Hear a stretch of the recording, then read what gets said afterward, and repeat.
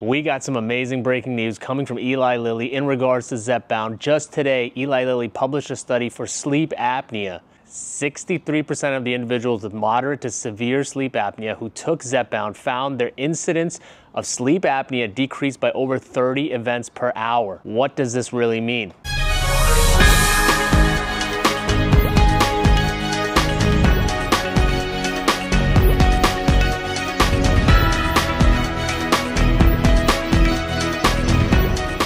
Well, before we get started, I got to tell you that I'm an anesthesiologist. I'm a full-time physician, full-time father.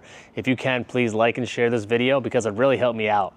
Now, sleep apnea is a medical condition that affects all sorts of individuals, not only obese, but can affect even skinny people. The reason why this is important to remember is because the FDA has only cleared Zepbound and semaglutide for morbid obesity. But with this new research, it can be an indication that allows the clearance by FDA for semaglutide and Zepbound. And I'm on the record as saying Zepbound is better than semaglutide, can be an indication to get FDA clearance, which would then entail health insurance coverage. Because right now, health insurers are refusing to pay for Zepbound and semaglutide because of the exorbitant costs. Now, to my earlier point, sleep apnea comes in two flavors, one central, one obstructive. For central sleep apnea, Zepbound probably doesn't do a lot, but for obstructive sleep apnea, it does and can and makes sense that it does a lot. Why?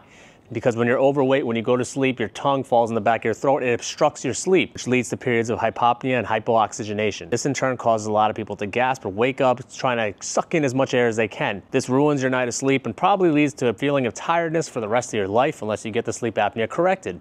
There are some surgical interventions for sleep apnea, but they're still in the works. Why this is also important is because sleep apnea has many different side effects. Number one being an increase in incidence of strokes, heart attacks, vascular disease, central nervous disease, basically anything you can think of that has to do with decreased oxygenation. If you think about it, when your body senses a decrease in oxygenation, it's going to do a fight or flight response.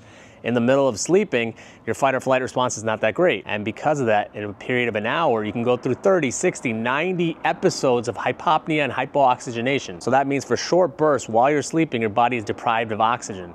You and I both know how important oxygen is. Trust me when I say I put people to sleep every single day. I see incidents of sleep apnea all the time. There's no better way to reveal if you have sleep apnea or not unless you're getting propofol, which typically causes everything to relax. So it's very easy for me to tell who has sleep apnea and who doesn't. You don't need a sleep test to tell an anesthesiologist if a patient has sleep apnea or doesn't have sleep apnea. Now, getting back to the original point, why is this such a big deal? Since these medications have been released, there has been a huge price tag that's been associated with them. You and I both know it costs about $1,200 to $1,500 a month to take these medications without insurance coverage. Some insurances are not covering it for morbid obesity and cardiac risk protection, but it is not the mainstay. With the recent study that shows that sleep apnea could potentially be improved, but if you are on Zepbound, this increases the indication profile for the medication.